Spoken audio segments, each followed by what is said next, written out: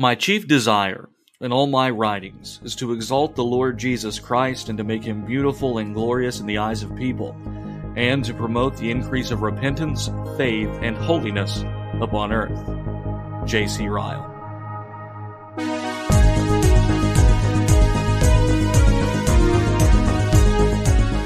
Hello everyone, you are listening to A Word Fitly Spoken. I'm Willie Grills here with Zelwyn Heide. Today we're going to be talking about Bishop J.C. Ryle. That's John Charles Ryle for the folks at home. Zelwyn, how are you? Doing great, Willie. The weather is nice here. It's been kind of on the cool side, actually, of things. We haven't had a very hot summer yet, but the trees are in full bloom, and everything is just beautiful, and the bees are out, and I feel like I'm really enjoying this warmer weather. I don't know what's come over me. Well, it is very stormy right now. We're getting a late start recording here, so it just continues to rain. You might even be able to hear the thunder on the microphone. I don't know. We'll find out. We'll see if the electricity stays on, so we can, and the internet, so we can get this thing going. I was just out in Denver preaching Adam's installation out at Trinity in Denver, and I got to say, that mountain air though, that was some 80 degrees, no humidity. A guy could get used to something like that. It's true. It's true. I mean, the West is your ultimate destiny, Willie. Just admit it. So, the spirit of the West calls me, beckoning you like Macedon. I had a vision of Buffalo Bill Cody saying, "Get over here." Right. When you see me shaving the beard into a 19th century style goatee and mustache, you know the time has come. No, it's all good. Well, how did that all go, though? Yeah, wonderful. Glad to be a part of that installation. Wonderful congregation. A lot of wonderful things happening there. A very committed congregation to both the doctrine handed down to us, but also Christian life. So just very good to see. Got to see a lot of familiar faces. They roasted a whole hog for the installation. So they did it right. They did it right. Way to go. That's almost too wholesome for words. It is. Yeah. But we can next episode we'll get Adam back on. He can give us the whole rundown. It'll be a good time.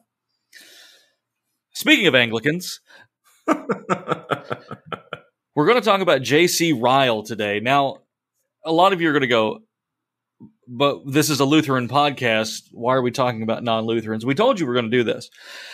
There are things we can learn from people who aren't Lutheran. There are just interesting people throughout history, interesting battles fought along different denominational lines that are worth discussing. J.C. Ryle was very big in his time and was forgotten for a couple of generations, and then there was a big revival in the reading of his works. So we think he's worth reading, worth looking into, worth considering. He's going to say some things, and we'll talk about it a bit more in the episode, that we obviously wouldn't agree with, but he also says quite a few things that we would agree with. So we'll talk about that a bit. Zelwyn, you're a Ryle super fan. What do you have to say by way of introduction? Well, I mean, I think you put it quite well, that yes, just because we are looking at this guy, considering his life, considering what he has to say, doesn't necessarily mean that we are agreeing with absolutely everything that he says. But I find Ryle to be very helpful, especially because he has such a way with words. He has ways of saying things that make them extremely memorable. And he also has a zeal that I think has been rarely matched, especially for reaching those whom, in his day especially, were overlooked. Like, you know, when being a clergyman in his time was a matter of respectability, a matter of, you know, rubbing elbows with the well-to-do, Ryle was much more interested in reaching common men and speaking to his own, you know, to those even below him in a way that they could understand. And I think that's something that we would do well to imitate in our day and age. Right. And it's interesting. He's known for being really rather warm as far as his personality goes. We think about these great evangelists throughout history, and often they're sort of aloof or even downright cold, like Jonathan Edwards or something like that. And that's not really the case with him. Right. Well, and especially because he was not afraid to get his, hands dirty, to use an expression. Right. to And really get down in the muck and the mire and to speak to these people, especially like the laboring classes in Liverpool at the end of his life. Right. right. Do you want to get started, and we'll go through his life here? Yeah. I mean, I think probably the best way to begin talking about Ryle is really just to talk about his early life, not in a Wikipedia way, of course, but just to talk about who he is and where he came from and why he ended up in the ministry. So, J.C. Ryle was born May the 10th, 1816, into a wealthy family. And by his own admission, he was a very worldly kind of youth. He was interested in sports. He was interested in, I guess you could say, living it up, kind of just being a typical young man of his age. And it wasn't until later that he becomes converted and actually serious in his Christianity. Mm-hmm. I mean, is there anything that you would add to that, Willie, before we keep going? No. I mean, we're going to get into kind of how he stumbles into the ministry. But born into that wealthy family, he really mirrors a lot of our young men today. Just obsessed with the things of the world, frivolous things. Sports are his whole life, and kind of college living. He has a life of ease until he doesn't. And that's the interesting thing. Right. Especially because, he enters Oxford when he gets old enough. So it shows, just how wealthy he actually is. This is in October of 1834. And he's, again, very interested in the world, very interested in sports, not even the best student for a while, which I think is interesting. He's kind of almost a little bit of on the jock end of things. Right. But in 1837, in the month of June, he begins to focus more on the things of God. Because at least as the stories go, he heard a preacher preaching at that time on Ephesians 2, verse 8. Right. And if it could be apocryphal if that actually happened. But if it did happen, he has a very stark kind of experience that causes him to really consider what he's doing with his life. Right. And remember, Ephesians 2:8, for by grace are ye saved through faith, and that not of yourselves, it is the gift of God. Right. And that really has an impression on him, this whole experience in 1837. And it causes him to become even a little bit more he becomes in what was called in those times an evangelical.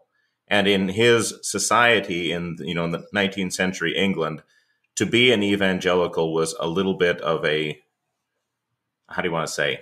It was not looked upon well in social circles. Sure. Right. Yeah. And, you have the three, we'll develop into the three schools, but you're kind of latitudinarian and your ritualist, and then your evangelicals. Right. And we'll talk about those in a little bit more, because he actually has something to say, especially about Tractarians. But the big thing that I think really changes his life, especially early on, is the fact that his father files for bankruptcy in June 1841. And as a result of that, all of the family wealth is taken away, and they become basically destitute. Mm-hmm. And as a result of that, J.C. Ryle isn't really quite sure what to do anymore, because he doesn't have any prospects in front of him, because they're broke now, because there's nothing left for them in society. And so he decides to enter into the ministry. And was ordained December 12th, 1841. He almost kind of falls backwards into the ministry, but he himself would consider it to be the hand of God later in his life, leading him into this, to do this. What do you want to add to that, Willie? Well, I think that it's important to note here that even if someone has kind of a frivolous early life, or even sort of a sputtering start in the ministry, it does not mean that God's hand isn't in it. It doesn't mean that he still won't do great things.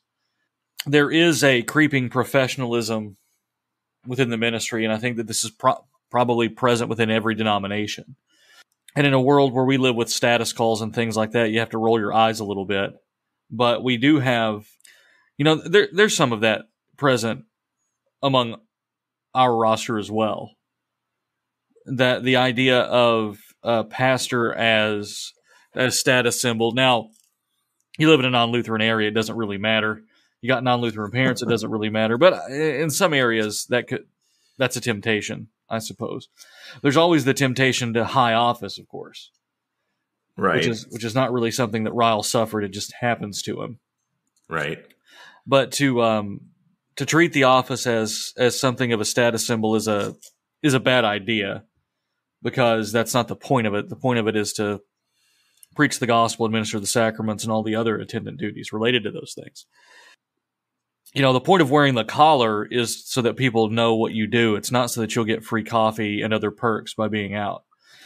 Now, the time is coming where in many places, the wearing of the collar as a symbol of being a clergyman will actually just get hate heaped upon you.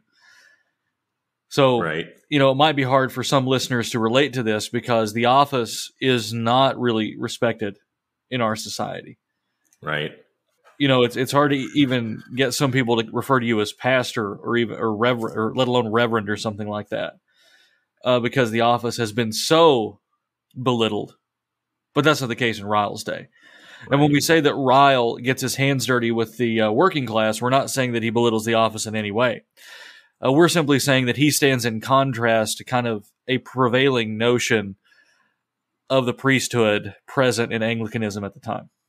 Right. Well, even his falling into the ministry, he's kind of forced into it. We shouldn't see that as a negative thing either, because again, as he says, God uses him for that, or uses this to bring him to that so that he can accomplish great things. But we also don't want to approach the ministry in our day with a kind of, oh, well, I don't know what else I would do. Because you sometimes see that notion too, where, young men will go into the ministry because they have no other idea of how they might be able to serve God, or because of, seeking, something, anything to be able to do. I mean, God is going to use us for his purposes, whether that's in the ministry or whether it's not. So we want to approach the ministry with a seriousness, and to recognize that if we do enter into it, that God, is using, our situation for his purposes, but not just to treat it as a plan B or a backup plan or something like that. Right. Yeah. And or treat it like any other job, which really is what was going on in England at the time. Absolutely. Yeah. Well, and especially, even with the professionalism and the high status of the ministry, you had ministers who were basically living like the nobility and barely carrying out their duties at all. Right. You know what I mean? Curates who were more interested in hunting and drinking and parties and stuff like that than they were in actually proclaiming the word. So it is very much a real problem in Ryle's time. Yeah, but definitely. Do you want to add anything to that, Willie, before we move on? No, let's move on. Okay. So once Ryle is ordained in 1841, his first parish is a very small one in Folly, is what it's called. And it was, even though it was very small, he was very diligent in his work. He was very conscientious about what he was doing, trying to really reach the few hundred members of his parish as best as he could. But then he also, a couple of years later, though, he is called to St. Thomas in Winchester in December 1843, which he stays for a very short period of time, because 5 months later he gets the call to Helmingham in Suffolk, which is a far more comfortable position for him. Whether he moved there because of financial considerations, it's hard to say. He didn't talk much about why he did what he did, especially in this early point in his life. But while he is there, he gets married for the first time in 1845, but he also lives extremely frugally. And some of the biographers who have talked about Ryle believe that he did so as a way of using his income in order to pay off his father's debts. Basically, taking everything that he got and using it to help restore the family name. And as a result, he tries to live very frugally in order to do so, which I think is too wholesome for words. I mean, right. But I mean, the fact that he does this shows that his concern right now is not just for himself. He's not interested in these calls because of some sort of worldly desire. He's not interested in it because he wants the attention. He's interested in these things as a way of helping out, especially with his family, and being able to support them in any way that they could. So, right. Do you want to add anything to that before we move on? No, you hit the nail on the head. Okay. He has a few experiences while he's in Helmingham. His first daughter is born in 1847, but his first wife, Matilda, dies as a result of that several months later in June of 1848. She basically becomes so weak, and she just never really recovers from the experience. And so a little bit of grief early on in his life then, and losing his wife because of that. And I think that will go on to influence him, kind of shape him throughout the rest of his life. But the one big thing that really begins in terms of his career while he's at Helmingham is he begins writing tracts. And Willie, why don't you tell us a little bit about that, and then we'll talk about what he was doing with them. Yeah, I mean, well, like tracts in general, let's talk about it. Okay. The forgotten art, because we associate them only with Jack Chick nowadays or something like that. He's writing tracts as a way to reach people with simple gospel resources.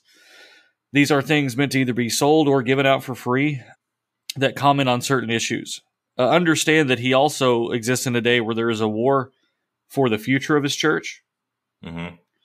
Possibly a time where people are not well versed in Christian doctrine. So he is, writing these things twofold. One, to contend for his position, his theological position within the church, and to simply reach these people. So he's going to write tracts, which can be, tract is kind of a broad term. It can be everything from a small pamphlet to really book size at this time. Right. Most of the tracts that, if you read them, I mean, like you say, they're not like Jack Chick type tracts, where it's just a few pages with comics or something like that. I think we have a very skewed idea of what a tract is. You might think of it more like, I don't know, kind of like a blog post or something like that. Yeah. To kind of put it into our terms.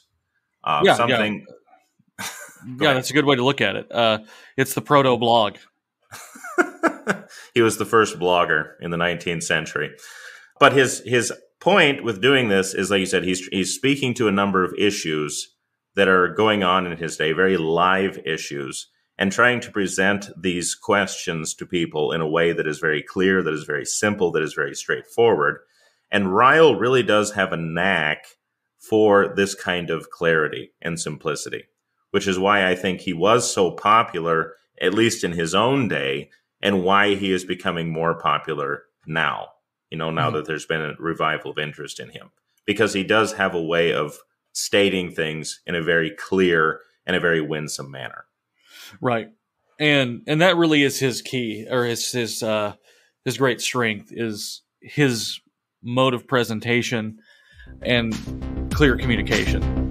It was something that I think we would do well to try to imitate. Right. It's matter of fact, it gets to the point, but he does it in a very effective way. Well, it's time for our first break. We'll be right back with more Word Fitly Spoken right after this.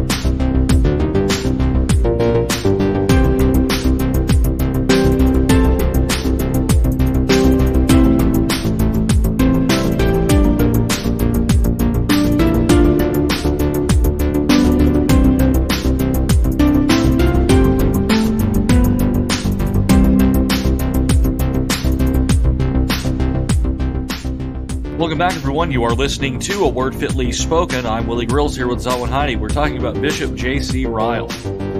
Well, Zelwyn, we got through a big chunk of his life there, so what should we talk about now? Well, I think what we should talk about is something we were alluding to towards the end of the previous segment, which is that he begins to write tracts in Helmingham in earnest. But the questions that he's especially focused on, and something that he's going to continue to be focused on through the rest of his life, are issues dealing with what was called Tractarianism, ritualism, or sometimes even Anglo-Catholicism. Now, those are all kind of broad terms, but can you kind of help unpack them, Willie? You know, what are we talking about when we talk about these things? So, Lutherans, as we're talking about this, please try not to impose these terms upon Lutheranism, because it can become, we use the terms high church and low church and Lutheranism today. Those are borrowed terms from Anglicanism. Right. So we can talk a little bit about how it might apply to us, but right now we're just talking about 19th century England. Now, ritualism proper just originally would have referred to those who believed in the high church ceremonies, but still adhered very strongly to the 39 Articles, okay, and the Book of Common Prayer. The Oxford movement comes about, which will lead to a ritualistic revival, which will push ritualism away from something that is very Anglican toward something that would be called Anglo-Catholic. And that's a very, very, very condensed version of it. So let me unpack that a little bit. Okay. The Oxford movement, colloquially known as the Tractarians, because they published a series of documents called Tracts for Our Times between 1833 and 1841. Essentially, they lived at a time where many of the pastors were evangelicals, and this is 19th century evangelical, so very much Methodist influenced, that style of evangelical. They saw the move away from tradition as onerous to the church and a poisonous thing. It actually all comes about as a result of something called the Church Temporalities Bill in 1833, which had to do with the Church of Ireland and administration of it. This is the most British church controversy I can think of. But basically, they saw a push to forcibly make a lot of English parishes, or a lot of Anglican parishes, into Reformed things. And you could make the argument that Anglicanism was Reformed at its origin, but that's neither here nor there. The fact is they always retained, for the most part, a lot of the ceremonies that the broader Reformed movement didn't. Right. So the Oxford movement will kick off as a result of that. It'll be birthed in 1833, and the beginning of the Oxford movement is a sermon by Keble called National Apostasy, which has to deal with this very complicated thing, but again, it goes back to the Church Temporalities Bill. But if everybody's still listening, point is, they thought the church needed more ceremonies. They thought the church needed to go back to her Catholic roots. And now it's going to get tricky, because this is where the third branch theory of Anglicanism comes from. So the idea is that the Roman Catholic Church, the Orthodox Church, and the Anglican Church represent three branches of the Catholic Church pre-schism. So, okay. So the Anglo Church gets to be its own thing. That's how they see it. Now, that high churchmanship and high church becomes kind of forever associated with Anglo-Catholicism after this. Notable men from the Oxford movement would become Roman Catholic, namely Newman, John Henry Newman. So that poisoned the waters, and one of the critiques that men like Ryle and other evangelicals will have of the Oxford movement is that it is Romanizing. Right. Well, I mean, because Newman wasn't the only one, if I remember correctly. No, I mean, there were others. Did Pusey go to Rome eventually, or did he stay? I can't remember. Well, Pusey, he's an interesting one because, no, I mean, he didn't. Sorry, to answer, no. But he's actually a really inspiring kind of character, because he, like Newman, is working with people that were largely on the fringes. Right. But, yeah. And you know, he he comes in sympathizing with the Oxford movement very early, by the end of 1833. Right. And here's the thing, and here's where we've got to be careful with this as Lutherans, because you look at someone like Pusey, and I mean he's even on the Church of England calendar of saints. Like, he contributes to ritualism, but he also revives the doctrine of the real presence among Anglicans. Right. So it's hard for us to just wholesale agree with Ryle on this. Right. Because as good as Ryle is on a lot of things, and if you decide to pick up any of his books and read them after this, you're going to be like, okay, this is really good, and then you'll get to the sacraments, right? And it won't be good. Well, I mean, because he comes at it from a perspective, basically, that if this is what's causing the abuse, that must mean, that we need to go further back or something like that. That that ritualism as a whole needs to be rejected because of what it's trying to say. And again, we can't fully agree with that, but at the same time, we can certainly understand and even sympathize with some of Ryle's concerns. Because I think the major concern that Ryle has with something like ritualism, even though it is Romanizing in his view, is that it may breed a kind of, how do you want to say, Willie? A kind of superstitious approach to the sacraments. Yeah. Is that fair? Yeah, that's his concern. But he also has he's an evangelical of the 19th century, so, I mean, he's even... Wesley was better on this than him. Because you're talking about a time in Anglicanism where baptismal regeneration is not a given. Right. Now, see, this is the strange thing about Anglicans, because Newman, at one point, for example, says that the tenets of Anglo-Catholicism are perfectly consistent with the 39 Articles, which is a Reformed document. I will die on that hill. I believe that, or the 39 Articles are so broad that they might as well be reformed. Oh, I thought, okay. Now, I get what you're saying now. I thought you were saying, like, you'll die on that hill, like, that he said that. Oh, no. I mean, there's nothing to die on. He said it. And then poped. And understand that you're talking about the Church of England, where in the 1600s, there's violence over whether or not you wear a surplice or not. Right.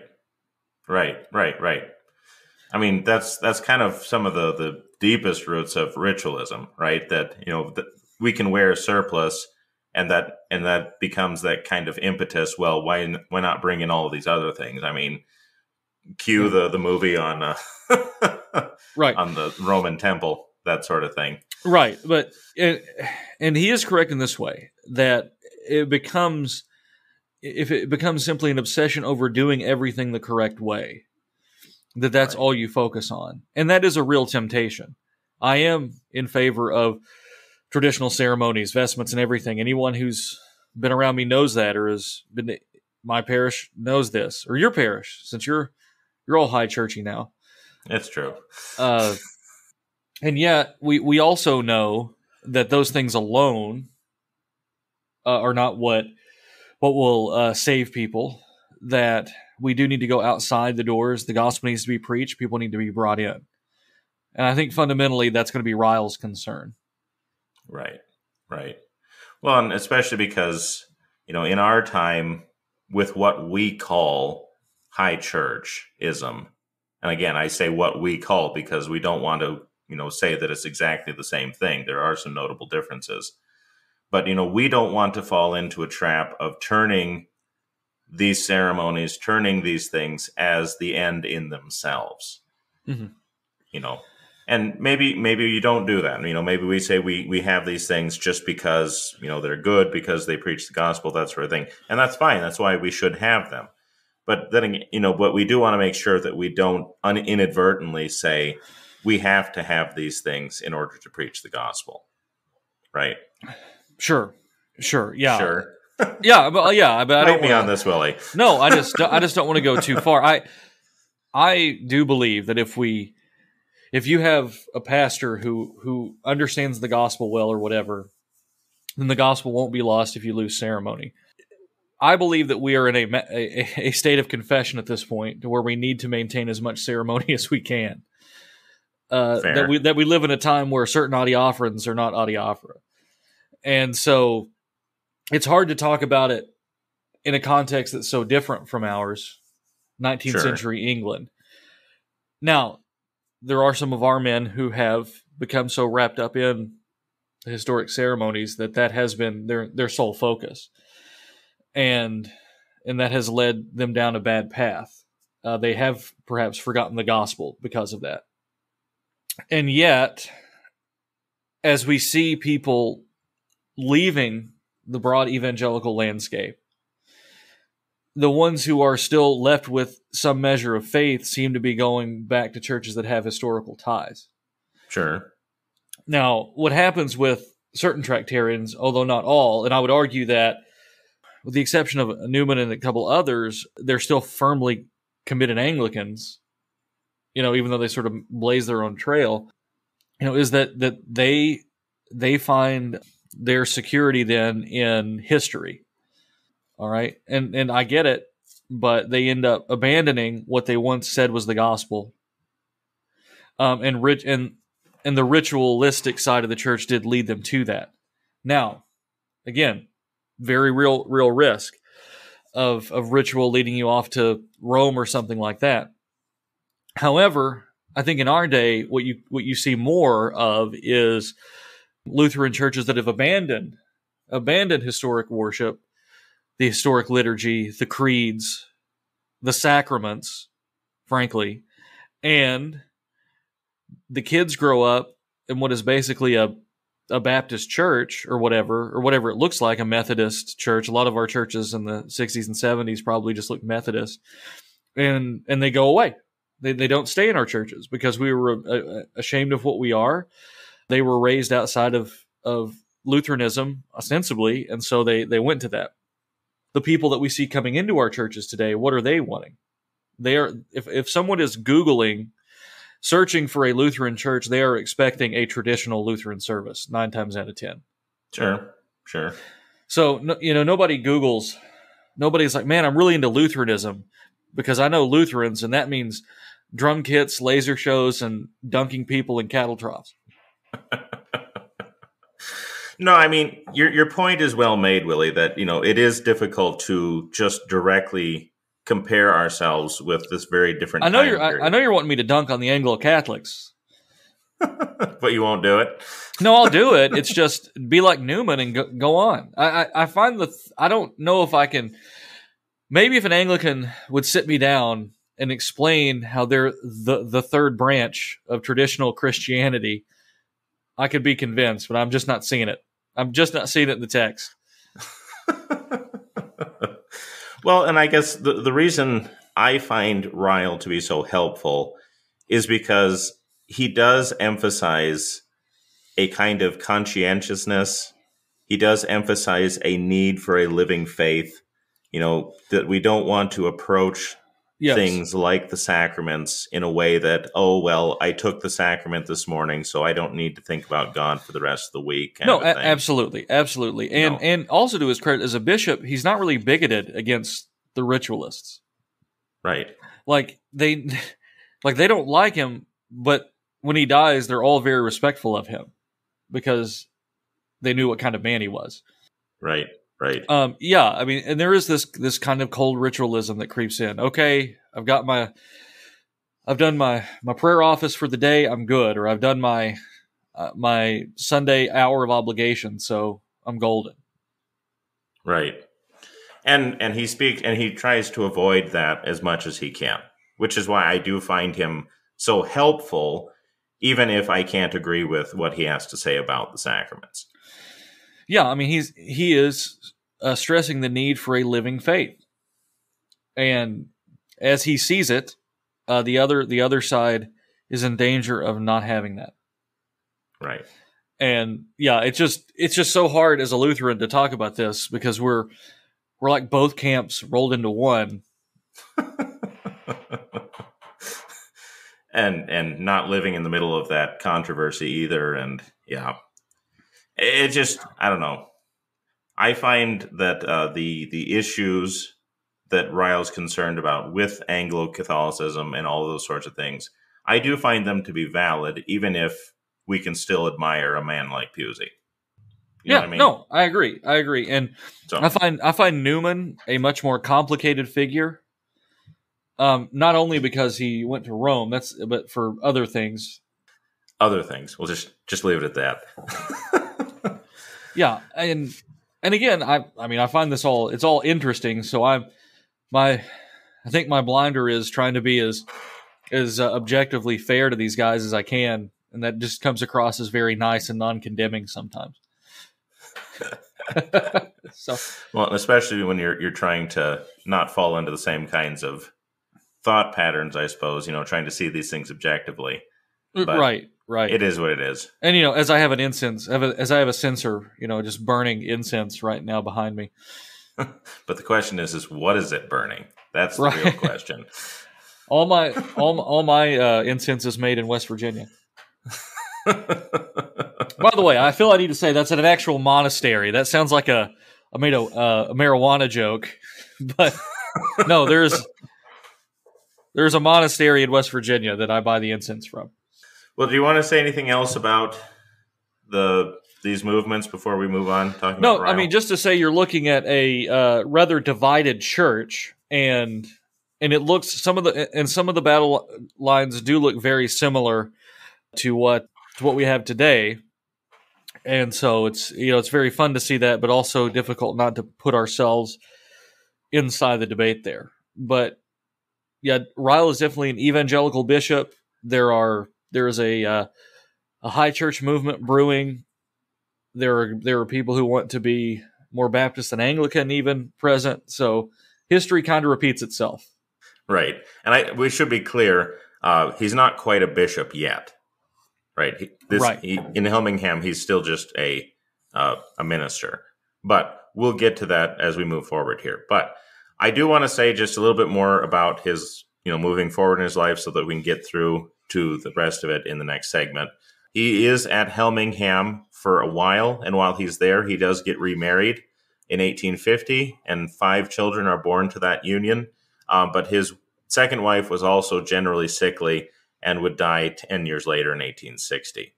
Ryle also during this time period is beginning to become nationally known in England, especially because of his tracts. He also begins a number of speaking engagements as a result of his popularity. And he's also emphasizing Puritan theology in a time when they are generally ignored or generally attacked because of who they were, which I think is something telling as well. Yeah, if you think that the Puritans are demonized today, it was going on 200 years ago too.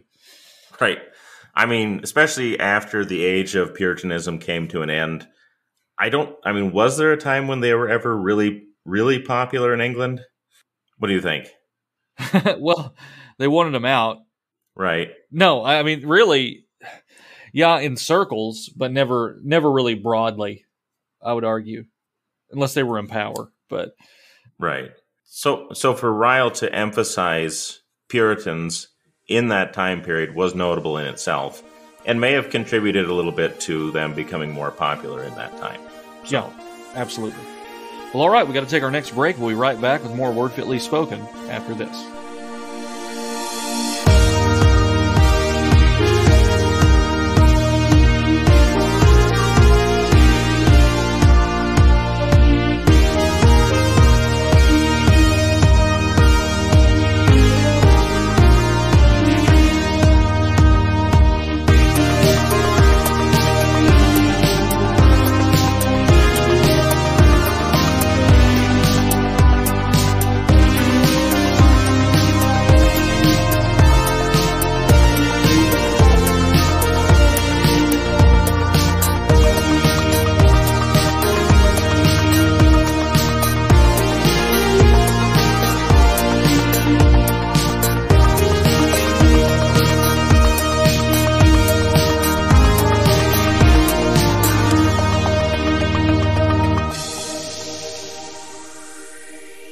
Welcome back, everyone. You are listening to A Word Fitly Spoken. I'm Willie Grills here with Zelwyn and Heide. We're talking about J.C. Ryle.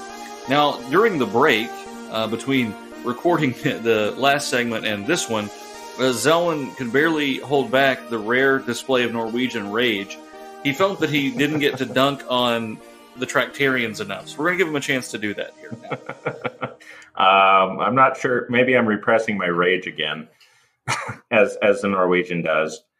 I guess my major concern with it is that it would devolve into a kind of tradition for tradition's sake, to introduce things that have never been known in a parish, that sort of thing. And I think, that can be done in a way which is not as helpful, especially if we're doing it at the expense of everything else. And I guess that's the major concern I have with Tractarianism in general. Does that make sense, Willie? Yeah. So you're not going to introduce the rough, right?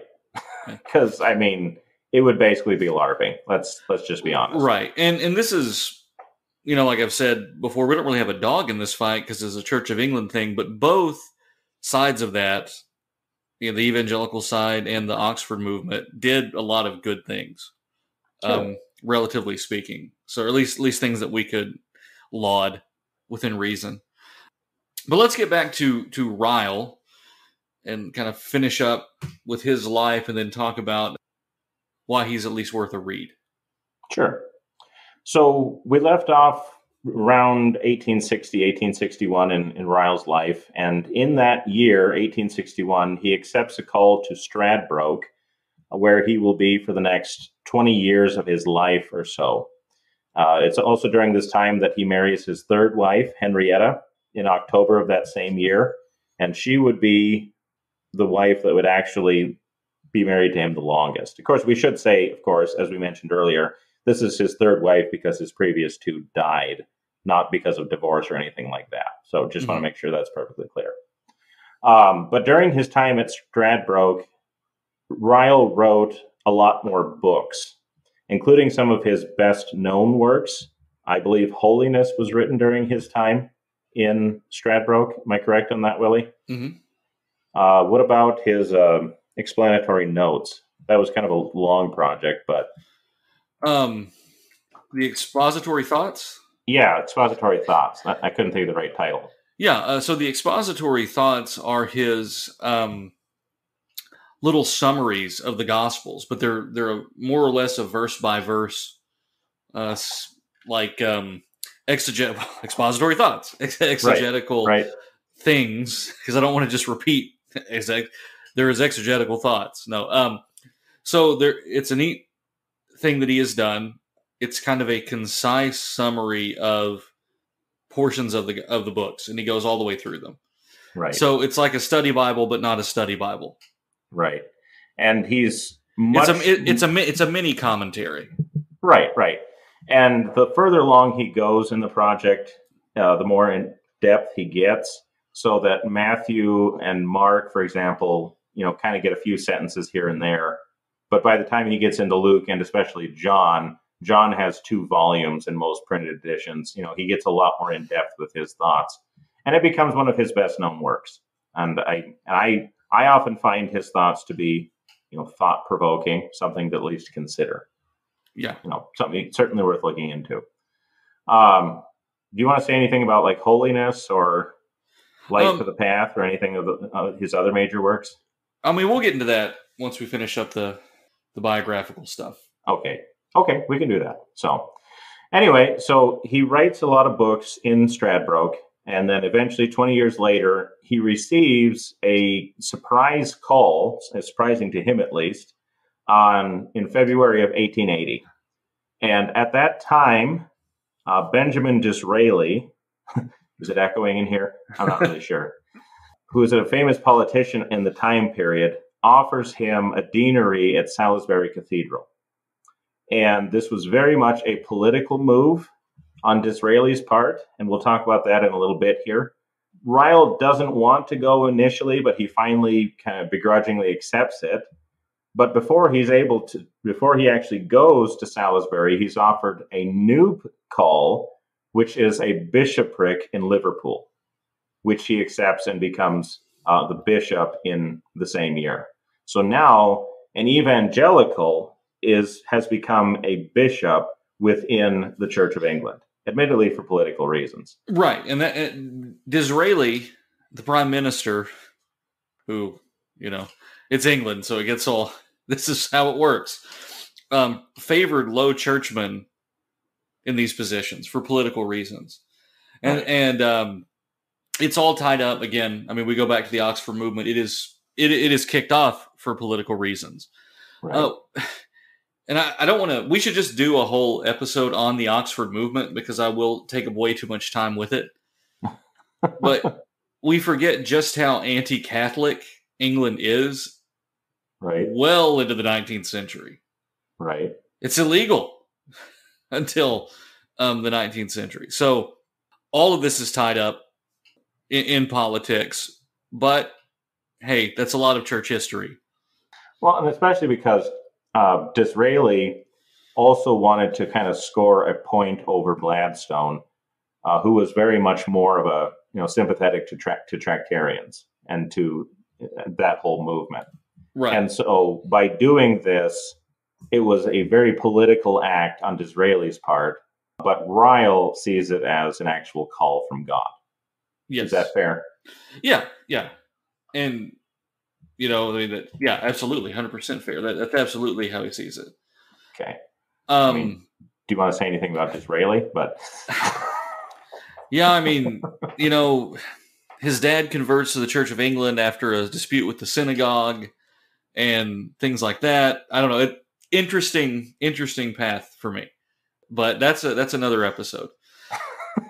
But it does put him where he is, and people are, as I mentioned earlier in the episode, there will be the general attitude that Ryle was very fair and very pastoral, even to those on the other side of the aisle.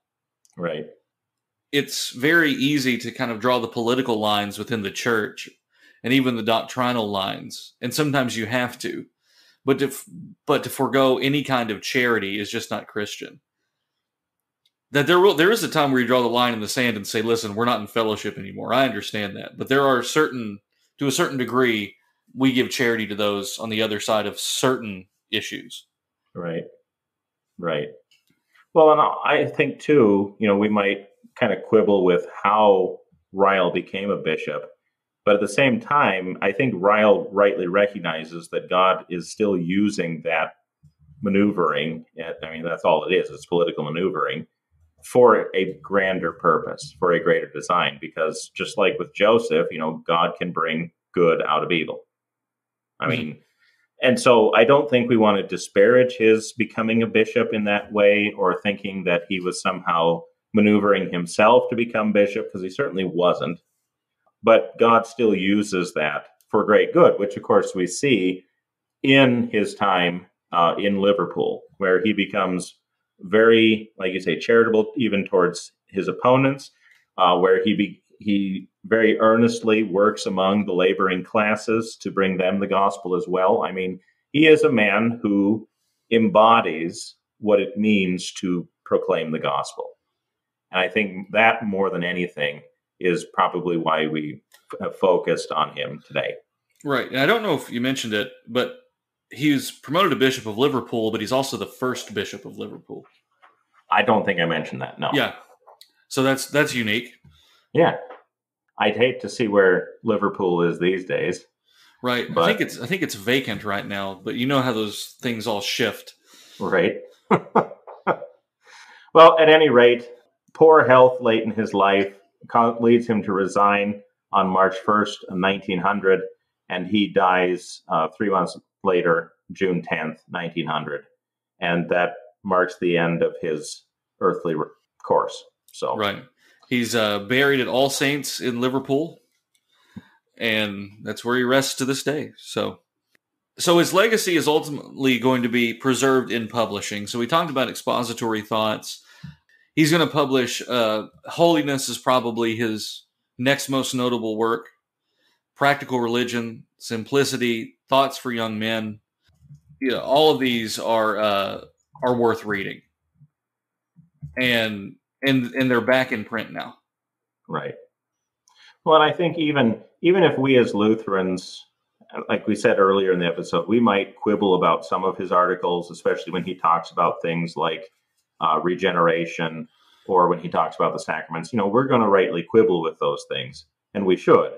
But at the same time, the way that he says many of these other things they're very notable, and they are put very well. And if nothing else, they're worth reading for that reason.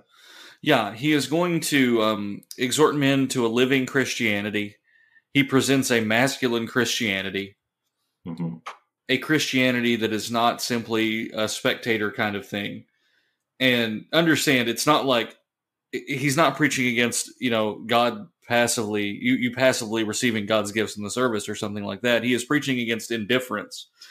People who have not darkened church doors in years and who are resting in this kind of security. A message that frankly is sorely needed. And so he lights a bit of a fire. He is very much a pastor.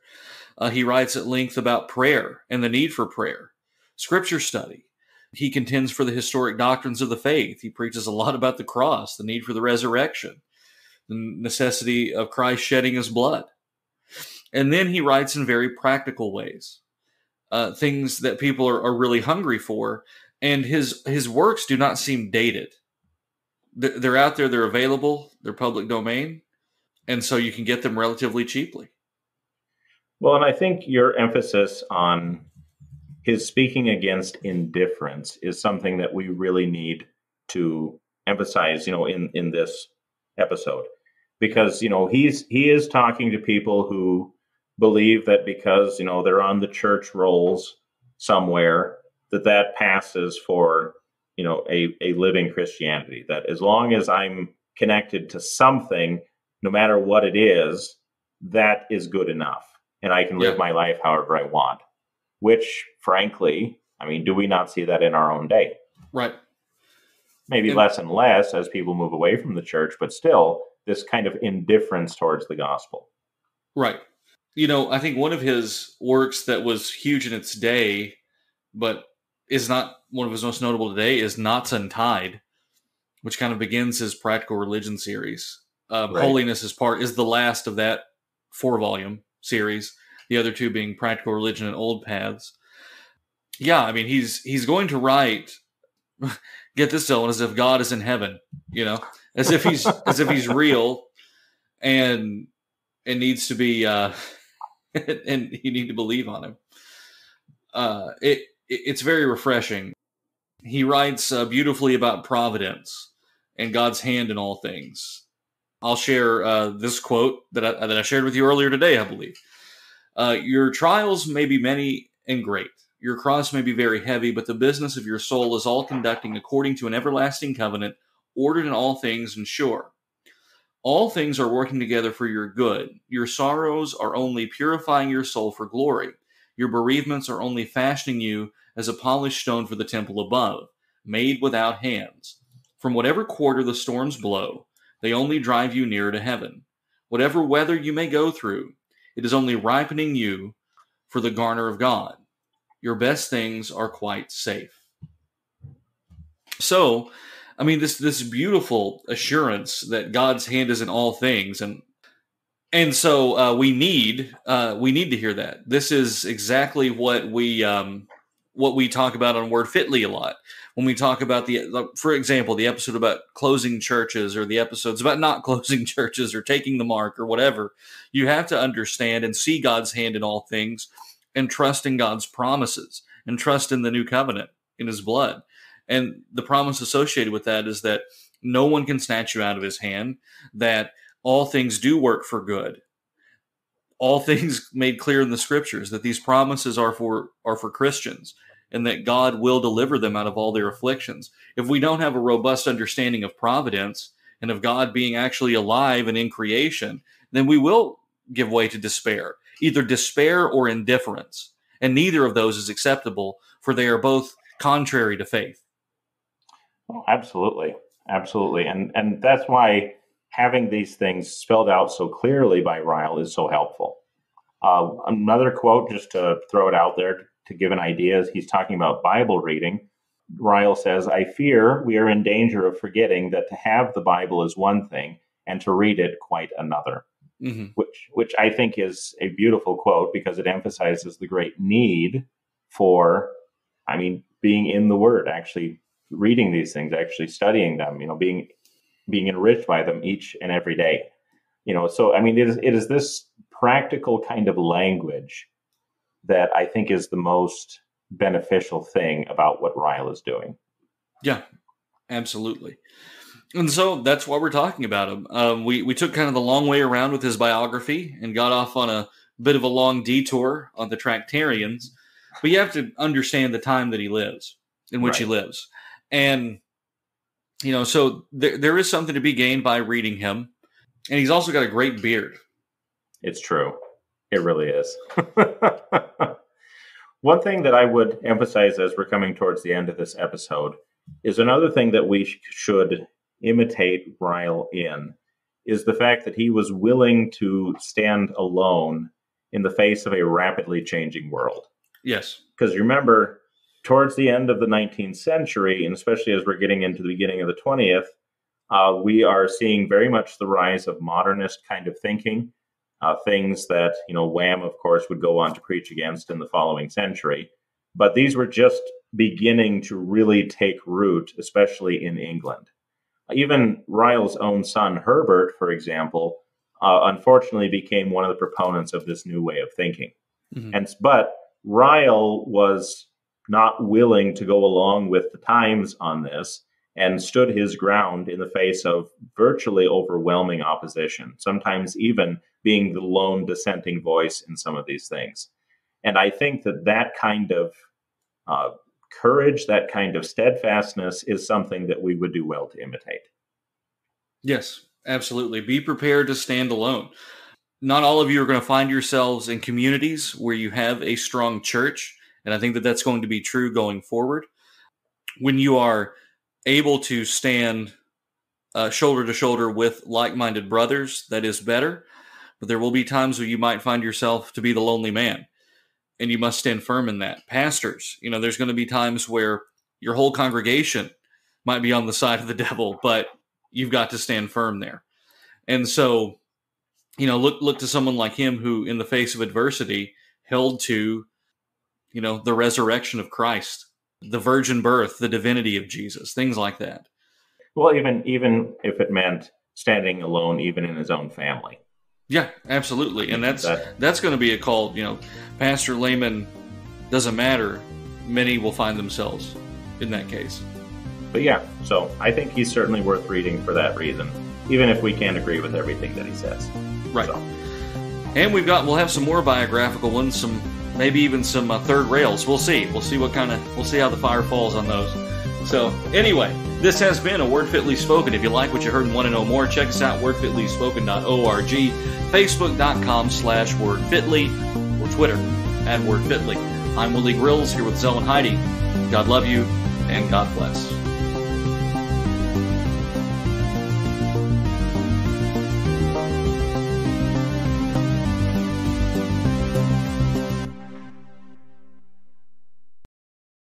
He does not regard the quantity of faith, but the quality. He does not measure its degree, but its truth. He will not break any bruised reed, nor quench any smoking flax.